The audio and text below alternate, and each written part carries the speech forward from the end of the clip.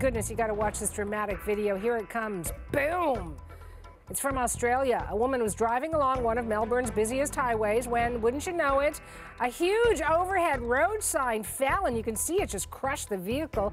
It was a metal sign. It was welded, and yes, it was bolted to that overhead barrier, but then it broke away yesterday during rush hour.